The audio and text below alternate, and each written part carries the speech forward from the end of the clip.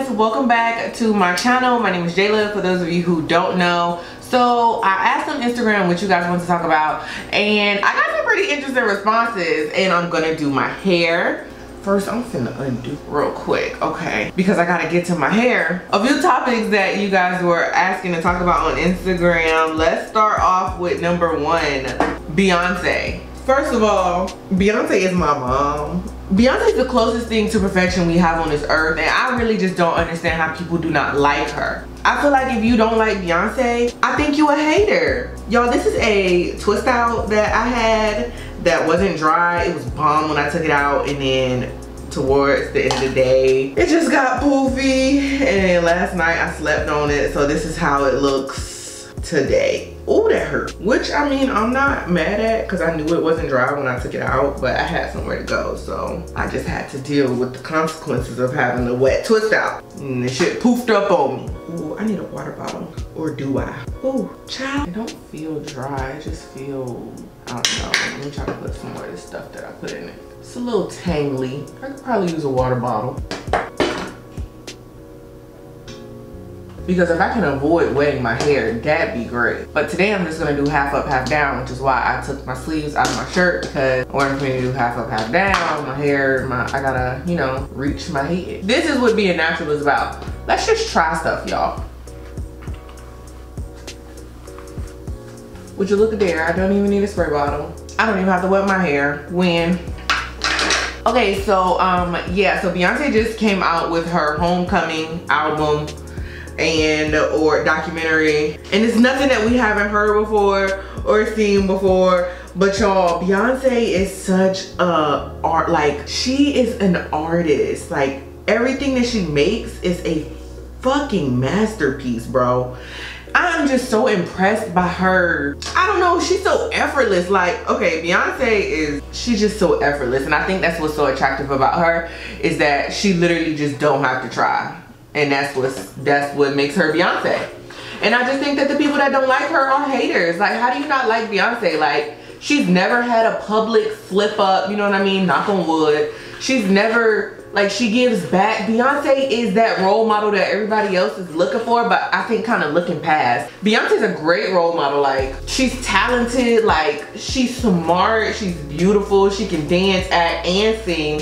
Like, who don't like Beyonce, bro? For real, for real. I don't even think I could be married to somebody that don't like Beyonce. And I was trying to say something like, you know, I don't want to be on the bandwagon or nothing, but it's not bandwagon. Like, it's just appreciating, like, who she is as an artist and as a person, and she's a mom, and I don't know, I look up to that shit because it's like, that is amazing. Okay, Beyonce's amazing. So yeah, me and JoJo gagged over the TV for 2 hours and 17 minutes yesterday watching it, and I wouldn't mind trying to learn some of the choreography, but I can't dance. And I'll be out here looking goofy. Y'all be wary of guys who don't like Beyonce, okay? That means that, I ain't gonna say it mean that he intimidated by strong black women, but sus, you might want to find one that appreciates her for what she can do and what she has done. Just saying. So with the Beyonce came the veganism, because Beyonce was like, oh, you know, to get herself back to where she wanted to be, she was a vegan, and my good sis has great discipline, okay? I am not my good sis. No, what you say? No bread, no meat, no carbs, no sugar, no alcohol, no what? What? No. Can't fade it. Sadly, I don't have that type of discipline. She asked, would Jax be growing up in a vegan home? I can't see myself being vegan. Like, I'm all about the woke shit. Like, I totally agree. Maybe we shouldn't be eating meat. Definitely shouldn't be eating dairy. I totally agree. But my lifestyle just doesn't line up with that. And I'm just not ready to give up Texas Roadhouse rolls. I'm just not ready. I'm not ready. I love Texas Roadhouse rolls. I love steak. I love potatoes with bacon bits on it. I even pork. Like, I'm not ready to give that up, and a lot of people cut that out of their diet for obvious reasons, which I agree with, but I just don't have the self-discipline. You know, when I did cut out milk, I had to disgust myself to cut out milk. Like, I had to watch all those PETA videos with the, I don't want to get into details just in case some of y'all eating. You know, I had to like disgust myself. Like, I had to really be like, ew, milk is disgusting. So I probably had to like see some nasty shit about meat or something and make me just want to live off the land, because I just don't see myself being a vegan. Miles talking about he gonna be a vegetarian. I don't know how that's going for him, but I know he hungry. That's for sure. I ain't hungry. And I'm already losing too much weight. I just don't know. I just don't think that we'll be able to do that. Yes, hello, can I get a fo? That's me. But if anybody can be vegan and they have the discipline to be vegan, then girl, do you. I wish I could. And honestly, I feel like if you grow up like that, it's better for you, you know, like, because I know this girl that grew up vegan and that's all she knows, so she doesn't have any desire. But I have tasted a Chick-fil-A chicken nugget, and therefore I will just never be able to, because I've already been exposed to the Chick-fil-A chicken nuggets. Meeting fans in person. I met you at Texas Roadhouse. That really made my day. Your son is so adorable. Thank you, babe. Meeting fans in person. I love when you guys come up to me in person. And to be honest with you, I don't even call y'all fans. I call y'all supporters. But I love meeting my supporters in person, because it just kind of puts a face to, like, I don't know, it just kind of makes me feel like y'all are real. Because to be honest with you, I know a lot of people don't think that I'm real. What the hell I just do with that hair tie? Hair tie, where you go? Ho ho, before I see you, don't hide. Is it in my shirt? Like, y'all can't believe that I'm a real person. I can't believe that all of y'all are real people. Like, all of y'all are real people, and it's like 500,000 of y'all, and I can't believe y'all are real people. So to put a face to the crowd, I guess you can say, just it feels so unreal. So I love meeting you guys. I love hugging y'all, asking what y'all's names are, and I love taking pictures. And yeah, there's never an inappropriate time to, you know, walk up to me and ask for a picture. It doesn't matter where we are, where we at. It just really doesn't matter. I just don't mind it at all. It's kind of weird when I'm with new people though, because it kind of catches people off guard sometimes. Or like if I have a new friend and they're in the vlogs and people come up to them in the vlogs, it's like, it just catches them off guard. I'm used to it, but it catches people off guard. Like, it's weird for them, I guess. And I mean, I guess it would be weird too if I was just out eating dinner or lunch with my friend and then somebody just asked to come up and take a picture with them, and it's like, okay. I wish I could meet every last single one. I feel like I talk about this all the time, but I just don't.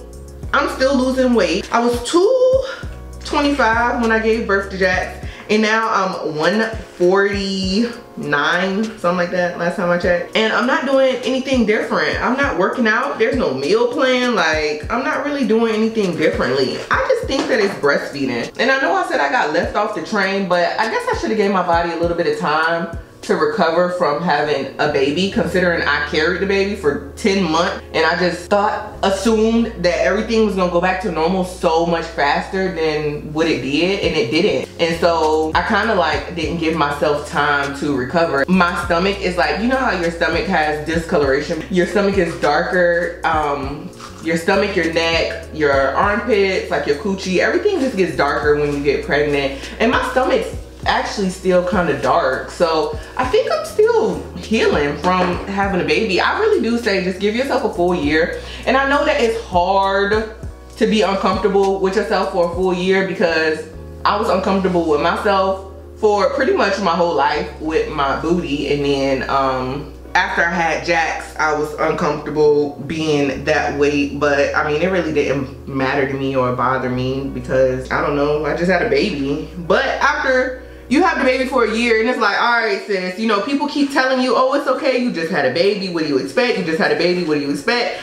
And then your baby hit like 1 year old, and all that you just had a baby shit goes out the window. Like, no, sis. So I totally understand. But as for me, body changes, I got a double F boob and a double D boob, and so my boobs are bigger, my clothes fit differently. I really hate that. I really don't like. I don't like big boobs on me. I just don't. I had the perfect little C cups before, and now they're just so big, and none of my clothes fit the way I want them to, which is, I mean, it's not impossible because people got big boobs every day, but like, I just like, personally myself, I just like smaller boobs in general, not even just on me. I just think that smaller boobs are just more attractive in general. I'm all about the itty bitty titty committee, okay? Sign me up, even though I'm not in there. I just want to go to look. Like, everybody keeps saying like, what baby, and I'm like, y'all, when y'all see my butt, y'all are gonna say, what fucking butt job, Jaelah?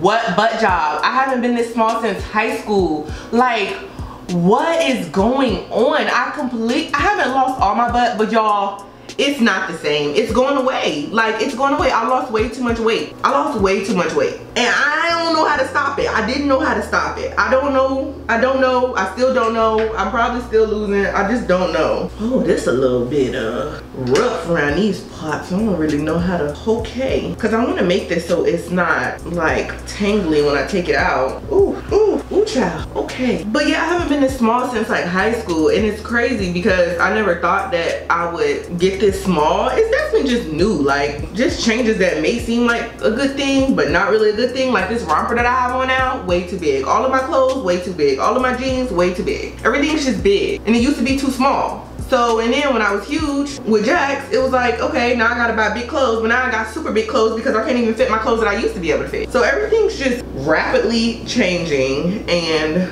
I'm just kind of going with the flow, rolling with the punches. I'll deal with it once Jax is a little bit older, you know, and I give my body at least the time that I was pregnant for to get back to normal, then I will kind of see what the damages are and assess the damages as needed. And if that means get another butt job, then so be it. That'll be after I have another kid though. We already talked about this. Anyway, so yeah, I haven't really been doing anything to lose weight, y'all, and I'm sorry that I can't be of more help. There are plenty of YouTubers though that are doing weight loss journeys and have done them, so I can't really help. I'm just gonna tell you that if you breastfeed and give it some time, girl. Everybody's body is different, but just give it some time. This half up, half down hairstyle is so underrated. Oh my goodness, it's so cute. How do I deal with unwanted parenting advice? Y'all, first of all, I avoid folks, okay? I avoid people that got too much to say to me about my own kid. I do, and it's annoying because that whole first time mama thing and people doubting you and people always want to give you advice is so real. Like, people just automatically assume that you're struggling. I may be struggling in other aspects of life, like cleaning, cooking, stuff like that, but I know how to take care of my baby, and if I don't, then I will ask you. Now, when it comes to his pediatrician, I'll just be like, okay. I'm not about to sit here and explain myself or explain why my baby acts a certain way, or he needs to be doing this, or he needs to be doing that. And honestly, I don't have a whole lot of family members like that. And my mom is definitely like, oh, it's your baby, your way. So I appreciate her opinion a lot more than other people that just kind of try to tell me what to do. But I can't say that it's hard not to say something back, like, especially when their research is so outdated and they had kids 45 years ago or some shit like that, and it's just like, we live in a whole new different generation. Like, these kids that we're raising are not y'all's kids. You can't give me the same advice and, you know, think that I'm gonna get the same outcome because these aren't the same kids. A lot of stuff that people be recommending be so country, like straight, oh, it worked for me, or my grandma told me this, or all of that. And as soon as somebody tells you, oh, do you know how many kids I have?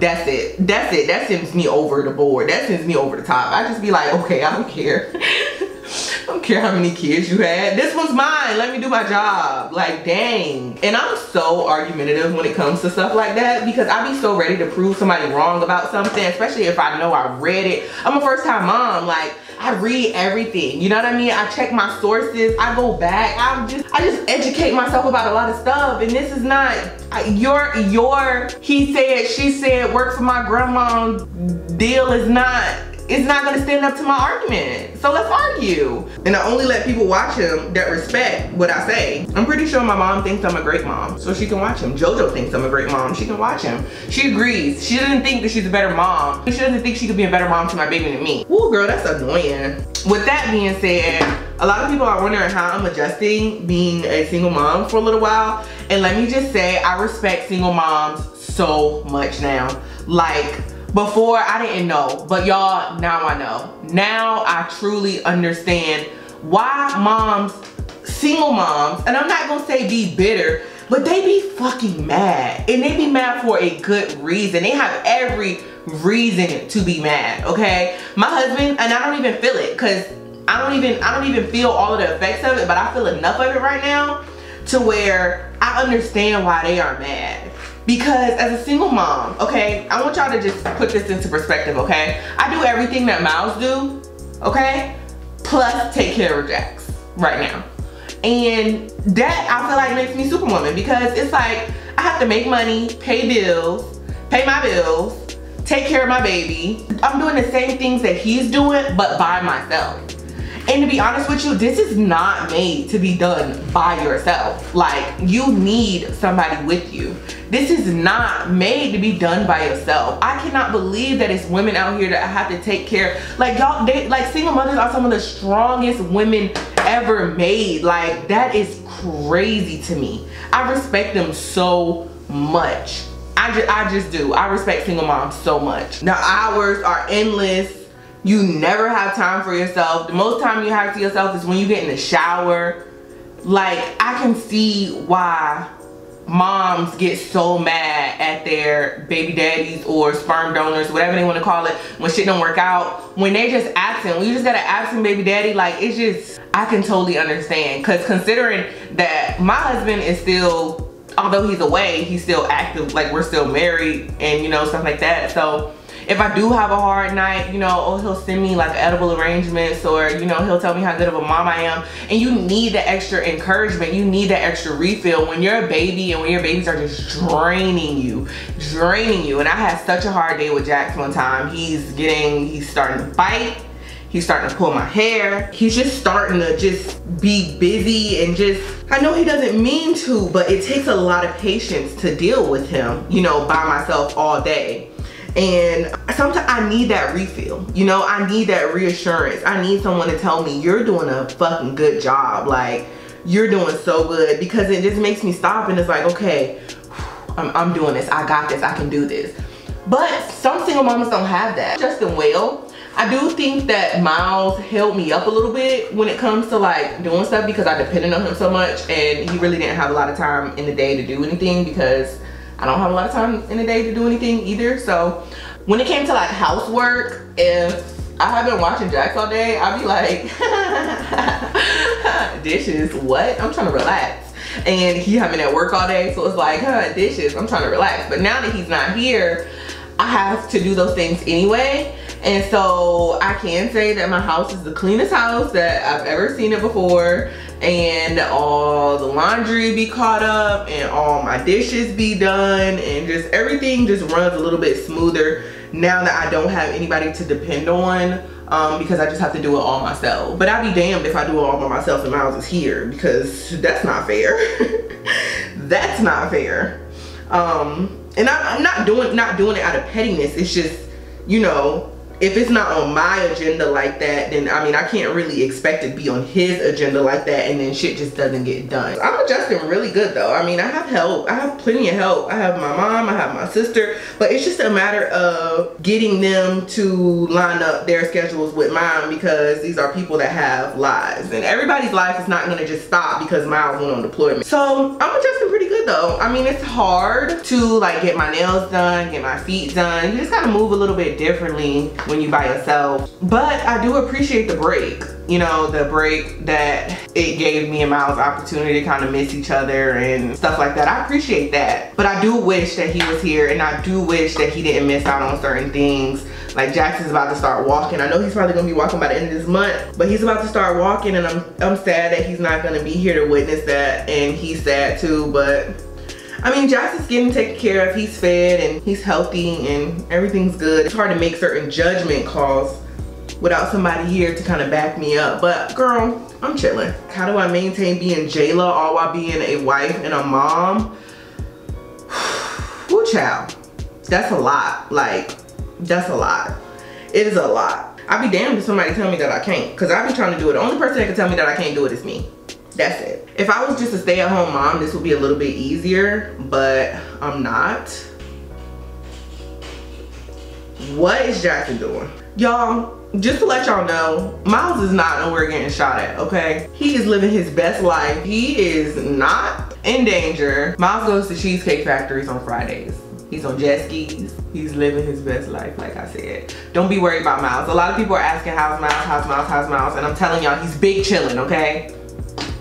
Actually just got a tattoo like yesterday or today, something like that. He's chilling. Miles is fine. It's me that y'all need to worry about, okay? It's me. It's not Miles. Fuck him. It's me. I'm the one. This is a weird ponytail. I'm gonna redo it one more time. Let's see what another topic was while I redo this ponytail. Someone asked what we were doing for Jackson's first birthday. And I think that birthday parties are a little bit of a waste of money when they're this small. I'd rather him be able to go to school and, you know, pass out his invitations to his friends and stuff like that. But for his first birthday, I definitely want to go somewhere on vacation if Miles is back. I don't know what we'll do if he's not back, but if he is back, we'll definitely go on vacation. And I think that maybe we'll try to alternate between birthdays and vacations, because I want Jackson to understand that certain, like, you can't get time back. You know, I want him to understand that traveling experiences are better than gifts. You know what I mean? Than material things.